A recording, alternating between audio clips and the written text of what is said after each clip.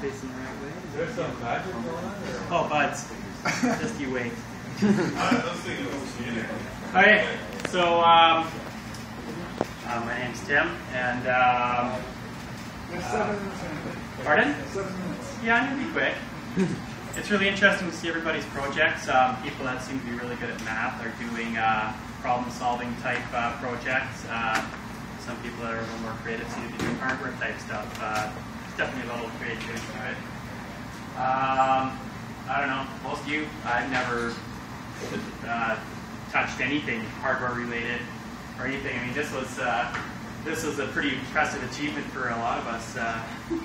At the time, just turning a light bulb on, worthy of taking a picture of. So my project is I'm building a. I took the car from Mac and put some hardware into it to turn it into an alarm clock. Sort of took all the best features of, and we'll see how it works out. Hopefully good. Most likely it'll end up something like that, but here's seeing. So the objectives, obviously, to operate and display a fully adjustable clock, to have fully functional alarm features such as snooze and time setting, have it be able to turn on and off. I'm a chronic snooze button presser, so I made it so essentially you can only get one snooze out of it, and the second time it doesn't do anything. You won't snooze anymore, just wails away. And then some other fun things I did to it was just dressed it up a little bit, put some underglow on it, obviously some other lights to display things like AM, PM, the alarms on or off. Sorry, it doesn't come out a bit better than that, but obviously software implementation. Learning the Arduino language was quite challenging.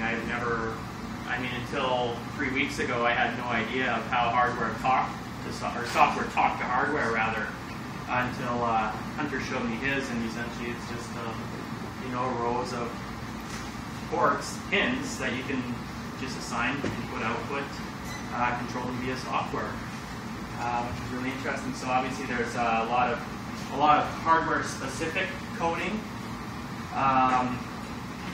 Just setting up the pins themselves, like whether you can adjust a lot of the pins to whether they're just straight up input or output. So obviously output you're controlling LEDs, input you're controlling sensors or buttons. And there's different types of input and output, just basic digital on/off. There's serial, which can get assigned different values. And serial commands are very similar to address buses, where they you control hardware via like an actual command line instead of just an on/off. So once again, this is the basics of the hardware that I used. The Arduino board itself, a real-time chip versus just taking the time from the Arduino itself.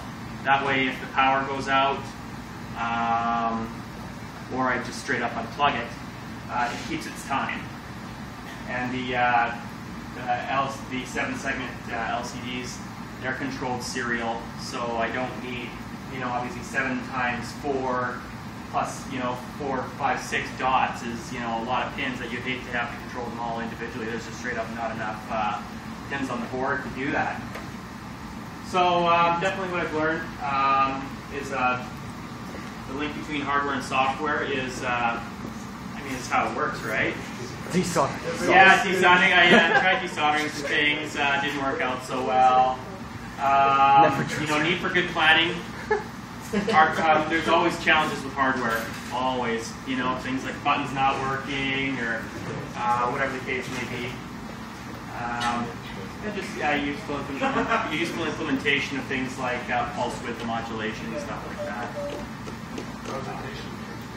Challenges I've ran into. Strangely enough, with the Arduino, there's no user manual as such. It's just random little samples and snippets of code that you just copy and paste and try and get it to work for your own little operation. Definitely soldering mishaps.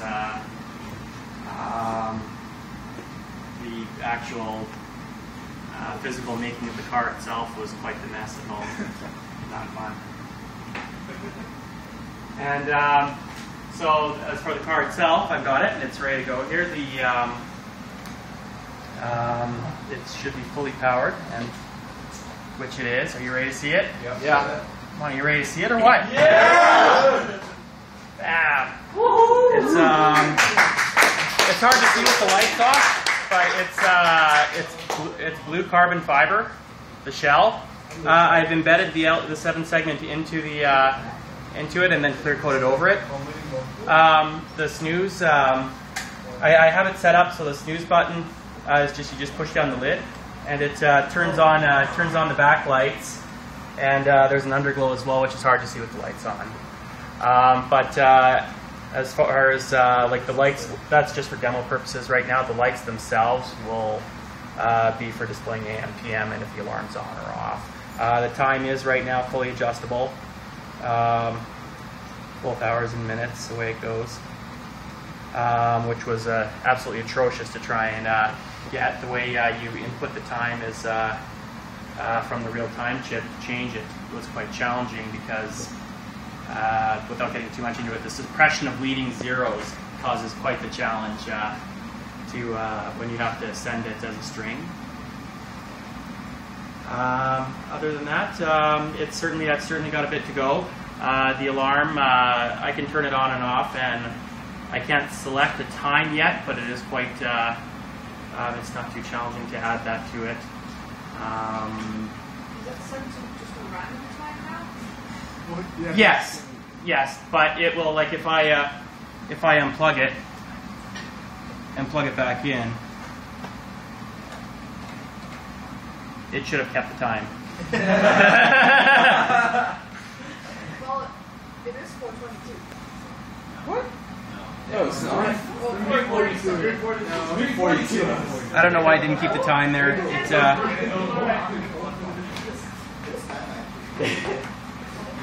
I kept it that time. So why it does sometimes, why it doesn't, that's just error checking and debugging from there.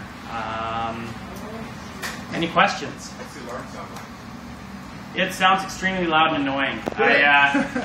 Originally I was going to use the MP3 Shield and play music for alarms, but it was $40. I got $40 at the time, so I just bought a little piezo buzzer. I'd never really bought one before, so just picked one randomly. Sounds like I picked a 3,000 hertz one, and it sounds like a smoke detector, which is horrible. So, yeah, and obviously the limitations of trying to create something that reflects a finished product is space constraints. Actually, because you can, all this has to fit inside there still, and it will. It's a challenge. Like I'll show you quickly on the inside of the car here. I've kept the cables extremely neat. And made some really nice bus rows and whatnot, and but still, like the Arduino is originally going to sit where my little breadboard is here, and just due to cables standing up and whatnot, I've got some work to do. So what was the most challenging part? The most challenging was getting to be able to properly change time, because you have to send it in a string format. And it has to be a very specific format, like 2 digits for the hour, a colon, 2 digits for the minute, a colon, 2 digits for the seconds. And once again, the real-time chip suppresses leading zeros. So, You have to do string like good Lord, yeah. Hayden helped me, which was awesome, and in the end, it worked out great. It really did. So I'm quite happy about that. Any other questions? Okay.